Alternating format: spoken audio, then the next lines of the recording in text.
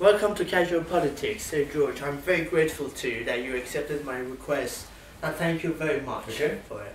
I know you need no introduction. You've been Member of Parliament since 1974, and then you were promoted under John Major to actually to the Treasury as Financial Secretary to the Treasury, and then your promotion to Secretary of to the Transport Ministry as the Secretary of State for Transport, and then you became Leader of the House under David Cameron, and then Chief Whip, and then in 2013 you announced your retirement from politics after more than 40 years. So my first question is, how did you get involved in politics?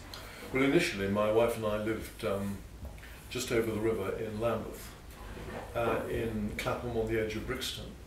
And the surroundings there were quite challenging. It was not a very prosperous part of inner London. And we both thought we should do something about the area in which we lived. So we both stood for Lambeth Borough Council. That was back in 1968.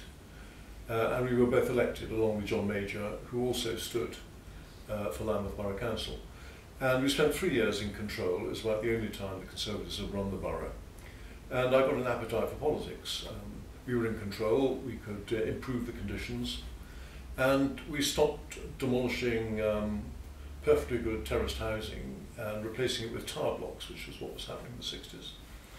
But I discovered then that although Lambeth could do quite a lot, there was a tier above us, the Greater London Council, that actually had the strategic power. So I then stood for the GLC, and then I discovered there was a body above the GLC that really ran the country, namely Parliament. So the short answer is it was a reaction to the challenges of the area in which we were living, 40 years ago, that we got involved in politics. And then I've been very lucky in that I've maintained the political career, Borough Council, GLC, Parliament, back since 1968. And you're very well known in the 80s for opposing Lady Thatcher's poll tax. Yeah. It struck me the poll tax was never a very sensible policy. It meant that the better off paid less in community charge or poll tax, and the less well off people paid more. And that struck me as unfair. It was also quite bureaucratic in that however poor you were, you had to pay something, 10% community charge. And so it struck me as an unpopular, regressive form of taxation, and I opposed it from within the party. And that Parliament introduced the poll tax, but also it abolished it. And then the party got re-elected in 1992 under John Major. I think it was the only time I've had a serious disagreement with my party, but I think it was a misguided policy, as most people will now concede, and I think it was right to stand up against it. And then she brought you back to a government to reunite the party. So was she successful in doing that? Was she successful to successful? Yeah, successful. Well, what happened in 1990? There was a reshuffle. Yes. And she brought me back from the backbenches and put me back into the whip's office. And I think we were approaching an election, and she wanted to heal the wounds in the party and bring some people back who'd been rebellious. It wasn't wholly successful because 3 months later she was replaced by John Major. So from her point of view, it may have helped to heal the wounds in the party, but it didn't save her from being replaced by John Major. And how was the transition to move from actually to work with a leader who was very pragmatic, and then to just work with another leader who was not pragmatic at all, like John Major? Well, all prime ministers have different styles of government. John Major had a more consensual approach. And I think that's what the country wanted. Margaret Thatcher was absolutely right for the 1980s. The country was facing serious structural problems. We needed trade union reform, we needed to privatise the loss-making state industries. And Margaret Thatcher introduced reforms that the country desperately needed. By the end of the 80s, I think the country was moving on to something more consensual, less abrasive. And John took over from Margaret and then won an election. I think if we'd stayed with Margaret Thatcher in 1990, we would have lost the 1992 general election. And I think an incoming Labour government would then have unwound a lot of the reforms that she had introduced, whereas John Major was able to have that extra 5 years, embed the reforms that Margaret Thatcher had introduced, but also oblige the Labour Party to change themselves. So when they did come in, they didn't unwind all our reforms on trade unions and on privatisations. So I think the transition to a different style of government was actually in the long-term interest of the country. And rebellions from the backbenchers that defeat actually was one of the major reasons that defeated John Major's government in 1997. Do you think that is still alive in David Cameron's government? Well, I think there are many reasons why we didn't win in 1997. I think if you look at this country's history, it would have been unprecedented for a single party to have won every election from 1979 to 1997 and stay in office. This is a democratic country, we have a two-party system, and I think the country took the view that having had over 17 years of Conservative government, it was time for a change. And because we had made the Labour Party reform itself, it was safe to change to Labour. And I think that's why we lost, that people got tired of the Conservatives and thought it was safe to vote Labour. Ever since I've been in the party, there has been a view within the party that we shouldn't be members of the European Union. It was there in the 1970s when we joined under Ted Heath. It was there in the 1980s, it was there in the 1990s, and it's still here. It hasn't stopped us doing very well in general elections. And then you when the major government, they got defeated in 1997, and then when your part again Conservatives, they got elected in 2010, you were appointed as the leader of the House of Commons. And so my question is, in what ways your role as a leader of the House was challenging? Well, we introduced some important reforms. We gave back to the House of Commons the ability to choose the agenda for roughly 1 day a week. For the whole of the last century, the government dominated the agenda. The government decided what the House should debate and when. And one of the reforms we introduced was to set up a backbench business committee, to give them roughly a day a week, and they could decide the subject and whether or not we had a vote on it. So that was one important reform. Another reform was to enable the House to elect the Select Committee Chairman. That's given the Select Committee Chairman an authority and autonomy they didn't have before. We introduced elections for members of the Select Committees. So what we tried to do is to give back to the House of Commons some of the powers that it had lost. The other thing we did was to make sure we didn't bombard the House with legislation that it simply couldn't consider properly. So we decided to have fewer bills and give the House more time to consider them, rather than guillotine everything, which was the way the last Labour government was going. So those were some of the challenges that the incoming Cameron government faced. And was it a harder task for you to face, because we didn't have a coalition government since 1945? Well, the coalition was new. Yes. It meant that the government had a majority, and a good working majority. And I think that was important, because back in 2010, this country faced some real strategic problems on confidence in the currency, confidence in economic policy. And I think if we hadn't had a government with a strong majority determined to reform the public finances, things would have been very difficult indeed. You're right, it was the first coalition, formal coalition since the 40s. We did have a period of minority government in the 1970s, when there was the Lib-Lab Pact. Yes. When the Labour agreement, it was not a coalition. It was an agreement, it was a pact. Yes, how was... that didn't really give the government the solidarity that it needed. And of course the Liberal Democrats, or Liberals as they then were, didn't have ministers in the government. So I think it was a bold decision by Nick Clegg to join the Conservatives in a coalition. I think it was the right thing for the country, but I hope my party will win outright next time. And then you were promoted to become chief whip. And is it true that MPs have become more independent, so now they are more free to defy the chief whip than it was in the 1960s? Well, I think since the 1950s there has been a trend towards more independence. In the 1950s there were very few rebellions. Most Tory MPs voted with the government. This has been the most rebellious parliament ever. But the last parliament was also quite rebellious, but because they had such a huge majority, it wasn't noticeable. I think MPs are now more independently minded, they're more conscious of issues in their constituency, and they need more persuasion than they did in order to support the party. Some people will say this is healthy. As a chief whip, I would prefer it for people to vote with the government rather than against it. I think it is a fact of life, and we've got to work with it. And over the bill of Syria, how difficult was it to unite the party to vote for the government's bill? Well, as you've seen in the vote, about 30 Conservative MPs didn't vote for action in Syria, but they were joined by the Labour Party and a substantial number of Liberal Democrats. I think we always knew that there were a number of Conservative MPs who would not support military intervention. There was a shadow of Iraq still cast over Parliament. And if you look at the speeches they made, it was always quite clear that some would vote against. I think that what happened was that we tried to table a motion that the Labour Party would support. And in fact, we thought we had tabled a motion the Labour Party would support. But in the event, they decided not to. And that's why the motion wasn't carried.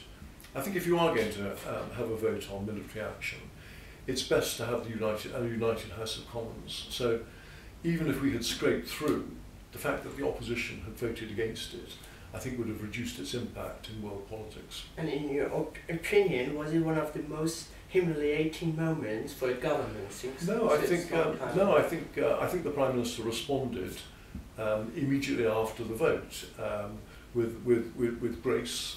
He recognised that there wasn't a majority in the House, and then moved on. I think he handled it very well, and in fact, it's not an issue that people still remember in the House of Commons, or indeed it's not an issue that comes up the whole time as we approach a general election.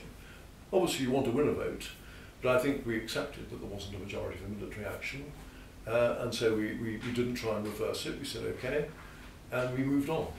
And some ministers, they got sacked because they had not voted for the motion. Can we just pause there? Who got sacked because they didn't vote for the motion? Junior ministers. Like who? I've heard that some of junior ministers, they got sacked because they hadn't voted for. No, I think no. My recollection is that all the ministers, no ministers voted against it. I think some ministers missed the vote, but they didn't get sacked. And they didn't get sacked. No, they weren't. They may have been rebuked for not supporting the government, although they're actually in the. But I don't think anybody got sacked as a result of the Iraq vote, Syria vote. But let me just check up on that and come back to you. Thank you. And on the EU referendum, one of your colleagues, Bill Cash, a few weeks ago, he said that 200 Conservative MPs would like to vote and then to come out of the EU. So, are there 200 Conservative MPs who want the policy is to renegotiate and then have a vote. There are a number who have said that if there was a vote now, they would vote to leave. I don't think it's 200. Your colleague, I don't think it's no. Well, I don't think that there's 200 who would vote to leave now. I think the vast majority of those believe that instead of voting to leave now, we should do what the Prime Minister wants to do, which is to renegotiate and then have a referendum. And if, as I believe he will do, he will negotiate satisfactory terms, I hope we will stay in. But the policy is not to have a vote now. The Prime Minister has said that he doesn't find the current settlement acceptable, which is why he wants to change it. And rather than coming out now, I think the sensible thing to do is to give him the chance to change it and then decide. And do you think that if your party gets re-elected in 2015, will it be practicable that the Prime Minister get a new treaty ratified by 28 members by 2016? Yes, he believes it's quite practical to negotiate between now and 2017 and then have a referendum in this country to see whether we endorse it. Some countries require referendums, some don't, depending on exactly what is changed. No, I think it's a reasonable deadline, and I think he said a few days ago that if possible he'd like to do it earlier. Now, that may not be possible, but I think the deadline that he's set himself is a realistic one, to get the treaty changes negotiated and then endorsed by referendum. And on immigration, do you think that the government has failed its target to reduce immigration to tens of thousands?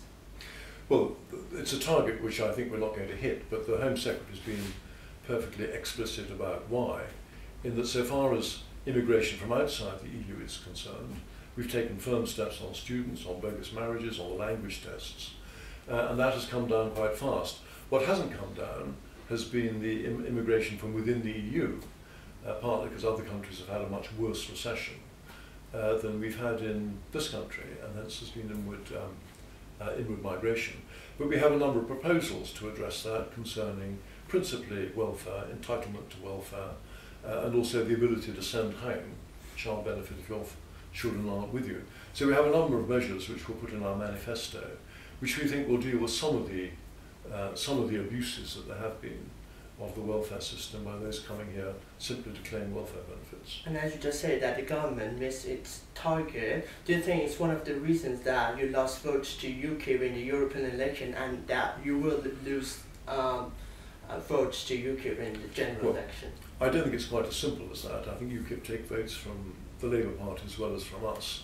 And I think UKIP, more from your party than Labour yes, party. Yes, but if you look at some of the results in the by-elections in safe Labour seats, like the recent by-election in the northwest, the UKIP came within a whisker of winning a safe Labour seat. I think there are other reasons why UKIP have done well. In the old days, the Liberal Democrats, the Liberals were the party of protest, they're now a party of government. And so people who are unhappy with what's happening have turned to UKIP as a protest party. And it's a bit of immigration, it's a bit of EU, and it's a bit of a curse on all your houses. They are not a party of government, and that's why they've attracted some support. My view is it'll get squeezed between now and the election when people have a clear choice between Ed Miliband or David Cameron as Prime Minister. Farage is not going to be Prime Minister, and if you vote for UKIP, you may miss out on influencing the key decision as to which of those two party leaders will take us through the next 5 years. And do you think that the Prime Minister is running scared that he doesn't want to participate in No, it's absurd. What's happened is that there have been proposals for 3 separate debates, head-to-head with Miliband, 3-way, and then a third debate. And the issue is that third debate, where the broadcasters proposed to include UKIP but exclude the Greens, and the Prime Minister has said that he'd prefer the Greens to be there, as well as UKIP. So he's not afraid at all. In fact, he took the initiative last time to establish these 3-way debates, and I'm confident that he'll do very well when they take place. And then in your opinion, is it not up to an independent body subject to law to decide which party should be included and not the party's leaders to decide? Well, I think at the end of the day, you can invite the parties to take part, but if they choose not to, I don't think you can compel them so to do. And I hope that negotiations will continue and we can find a way for these debates to take place. I think the Prime Minister is also anxious, if possible, to spread them out a bit more, rather than have them all crammed into the election campaign, to have some before the campaign begins. And I hope the negotiations continue and are fruitful. And do you think that the United Kingdom will be united as a whole after the Scottish referendum? Well, I hope so. We did have a referendum, and Alex Salmond at the time implied that this was a once in a sort of generation decision. So I hope we don't have to go around that course again. There was a 10-point majority to stay within the UK, and I hope that if we carry out our commitment, which I'm sure we will, to give more powers to the Scottish Parliament, people will feel that that's a fair settlement and they'd like to stay within the UK but have the extra powers that we propose to devolve to them. Do you think that we should have a debate like we had for Scottish referendum, and the turnout was high for the general election to engage public? I think the Scottish referendum was very good at generating public interest, and it was a sort of binary decision. You either stay within the UK or you go independent. And I think a lot of nearly all the Scottish people had a view particularly at the end of the campaign. It'd be nice if we could get the same amount of interest in a general election. I suppose people might argue that it's not quite such a clear-cut decision as breaking up or breaking out of the UK. But I think it is up to the politicians to explain to people why they ought to vote, why it's important to vote, and I hope we can get it up from where it was at the last election, which in turn was higher than the one before. And while you get you get retired from politics at the next general election after 40 years in politics, so George, will you still get involved in politics after you left Parliament? Well, I'll still support my party. In fact, during the election campaign, I want to go out and help colleagues in marginal seats. And if you've been in politics for 40 years, you will continue to take an interest in politics. There obviously won't be quite such a direct one as if you're a member of Parliament. And if we propose you to go to House of Lords, will you accept it? Well, that is, the Prime Minister decides who goes to the House of Lords, and I'm not making any assumptions or saying anything about that at all. And my last question, after 40 years, what has changed in Parliament when now that you're leaving? Well, a lot has changed. The hours have changed. We stop at a reasonable hour in the evenings instead of going on through the night. Parliament is now broadcast, which it wasn't when I started. There are now many more women MPs and MPs from ethnic minorities, both of which are good and we need more. We have better working conditions. We're here in this room. When I started, I shared a room with 6 other people. And the support we get for staff has improved enormously. We can now employ about 3 members of staff. When I started, it was 1. So those, I think, are 3 or 4 of the major changes since I started. But thank you very much for your time. Okay, thank you, Amir. Thank you very much.